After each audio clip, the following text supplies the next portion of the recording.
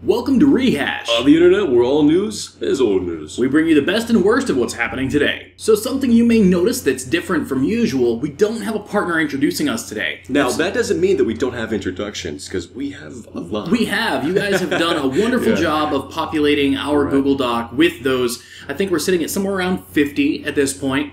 And the reason that we haven't included that today is because we would like to get into the network news and then go forward. You'll have to forgive us for that.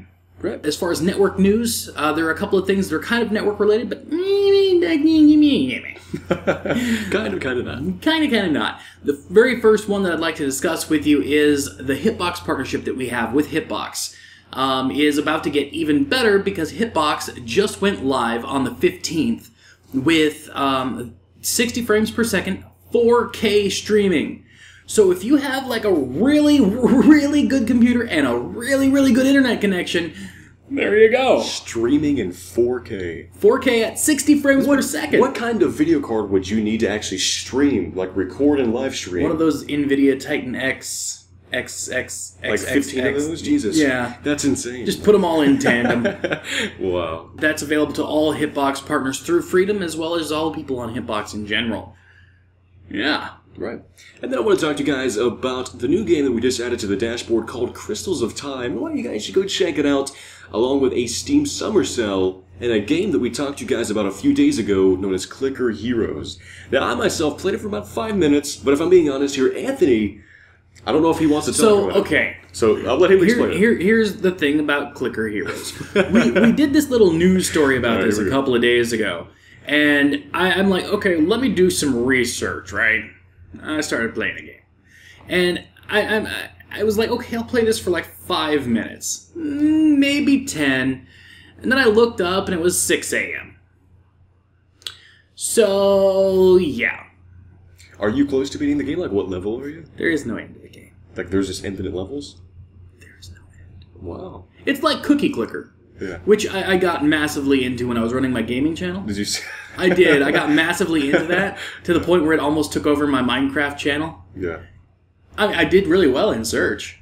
Oh, you actually make Cookie Clicker videos? Oh, yeah. I made like 20 videos. Yeah. And then I stopped after that because each video was like an hour long, right? Yeah. And I ended up... Of you just tapping your phone? Well, no, it was on the computer. So okay. I had the green screen, the whole 9 yards. And it was just me sitting there talking, playing Cookie Clicker. Yeah. And as most people in the Freedom family know, I can talk. If there's one thing I can do, it's talk. So I recorded like, quite a few like hour-long videos. Right. And they're still getting hits to this day. In fact, I made $12 and some odd cents just from those videos? Just last month off of those videos. Jesus Christ. Which I can tell that because I have everything set in analytics so that I can look at everything series by series. If you haven't done that, I suggest you do it because going forward, it allows you to see a lot of really important stuff. So to be honest with you, I didn't know that you could do that. So. Yeah, like for instance, I am keeping track of all of the analytics from the Rehash show because it helps us show to our bosses that the show is effectively doing what we set out to. Yeah. Which, thanks to you, the Freedom family, it is. Doing extremely well.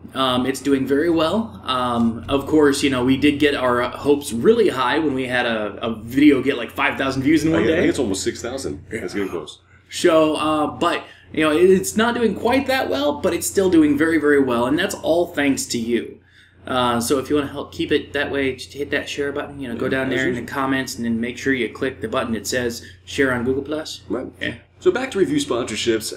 This is something that we've been working on for a very long time. Yes. I mean, you originally came up with the concept, and then from there I just tried to, take... You ran with it, dude. Like, that's on you. Right. Props. So, we've been adding a lot of games, and recently we added a game called Crystals of Time. Now, if you guys want to go check it out, click the Review Sponsorships tab in the Freedom dashboard. You guys can redeem a key for free, make a review, post a few videos on it, and get access to other games.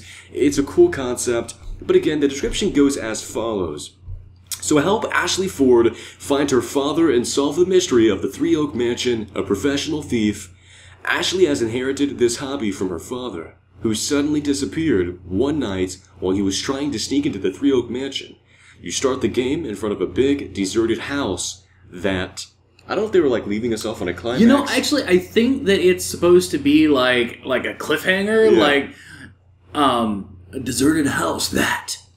Dun dun dun. Buy the game and find out more. Exactly. Yeah. And I think that's the intention because it's just too perfect of a like that what? Oh my god, that what? Right. So I think we have like a little over 4,000 keys for you guys to go. So by no means are we going to be running out anytime soon. I think we've redeemed. That's just on this one game. Right. This only one game alone. That's not including Doorways, 8-Bit Boy. What other games do we have? It's piling up. We have a few more that we're getting ready to add very, very soon.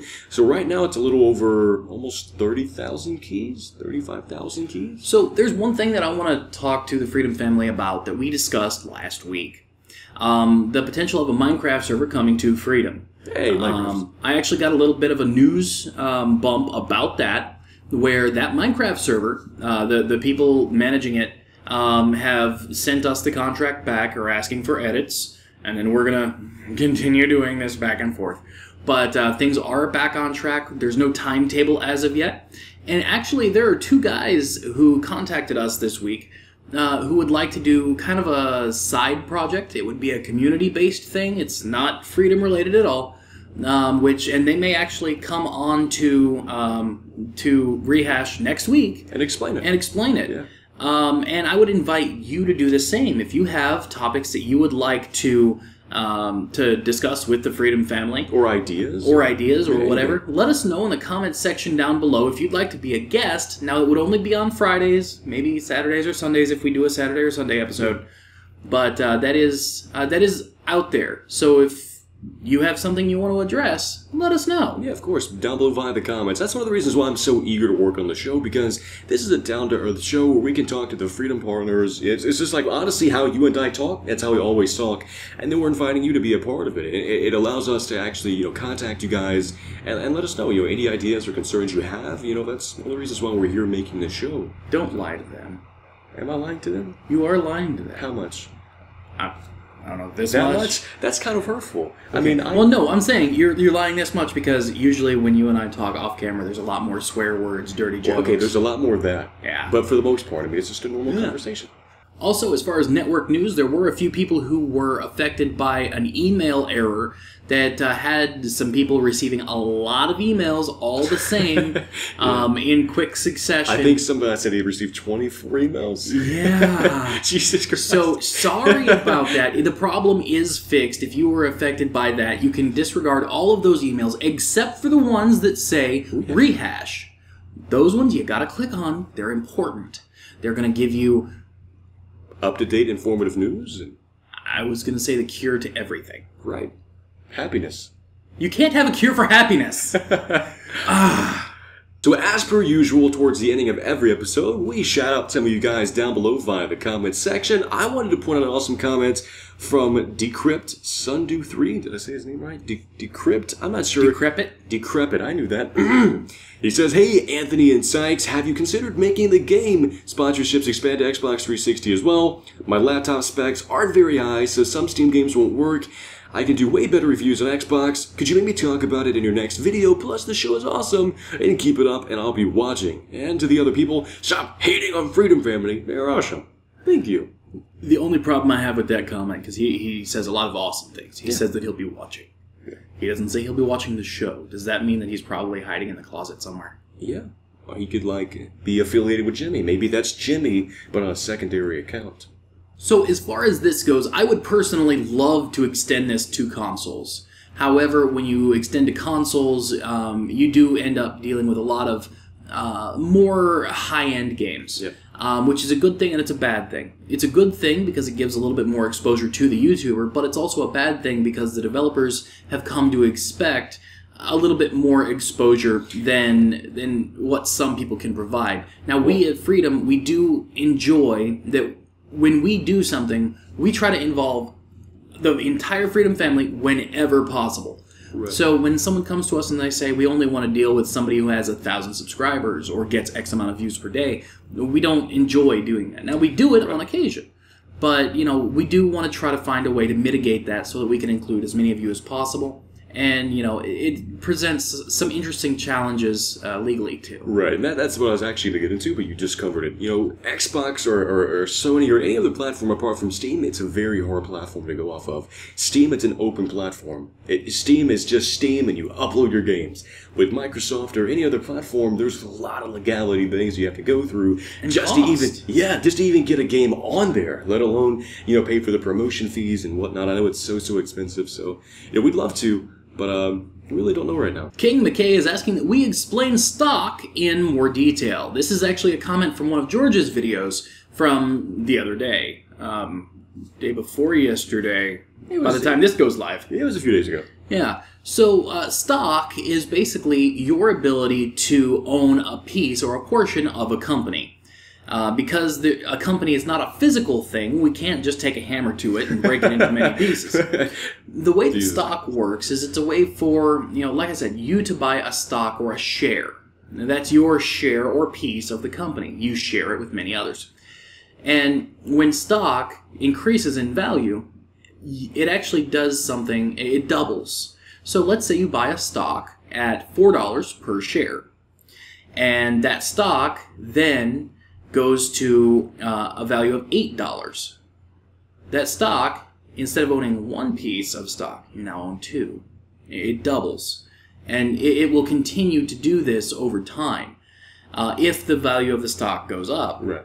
And also stock, much like any currency, has a way of, if you issue too much currency, or stock in this case, it actually goes down in value. Right. So, for instance, a company who has 100,000 pieces of stock floating around, if it's a company that's doing well, it may be worth $1 a share or something.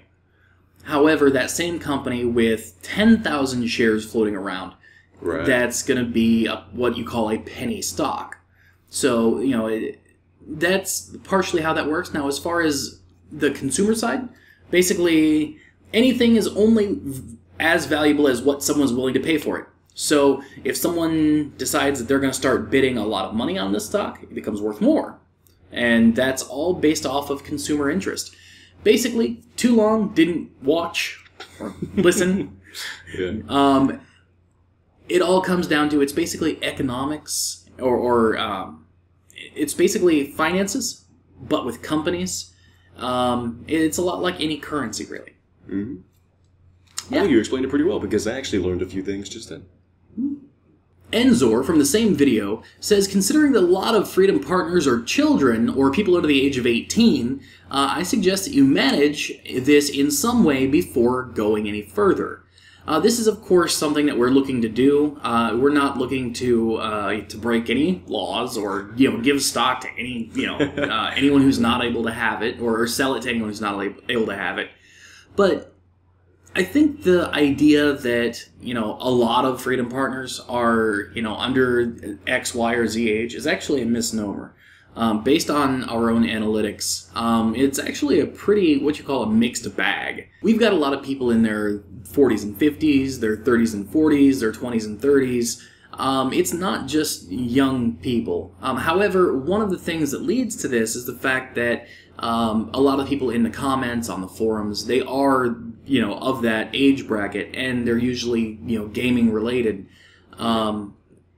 Gaming YouTube, yes, that thing, yeah, is primarily something done by younger folks. Whereas, you know, older generations, they kind of shy away from, you know, so we're thinking that that's what's causing that. Like I said, yes, of course, we're looking to make sure everything's done properly, but the misnomer about, you know, all Freedom Partners being young, it's really just a myth, right, among other things.